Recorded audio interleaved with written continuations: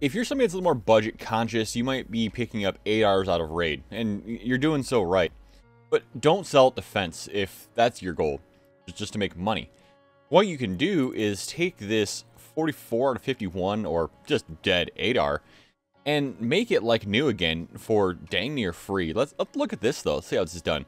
So we're gonna go to traders, we're gonna go to Skier, and Skier sells this lower for 72.50 rubles. Well, 72.45. We're gonna buy that. We're gonna go back to character. We're gonna disassemble this gun. We'll pull this one down, which is the new one.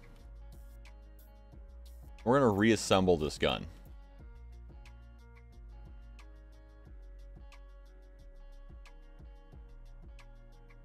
And now we have a perfectly fresh ADAR. But let's take a step back, and what if we want an M4? Well, that's actually not that much more expensive, and it comes with a better buffer tube that reduces recoil.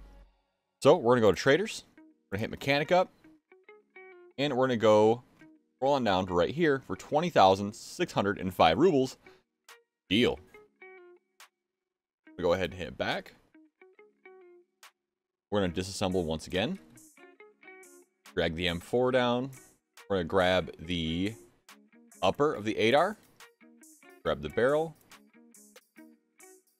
Handguard, stock, everything else. Except for the buffer tube, which we can sell to mechanic. And now we have an M4.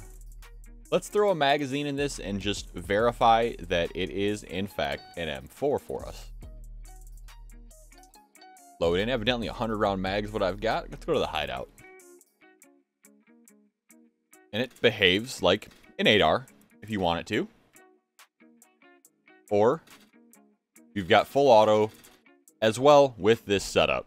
So basically for about 20k, you end up with an M4 and you're really good to go. I hope this video helped. If it did, give this video a like. If you like me, give me a subscribe.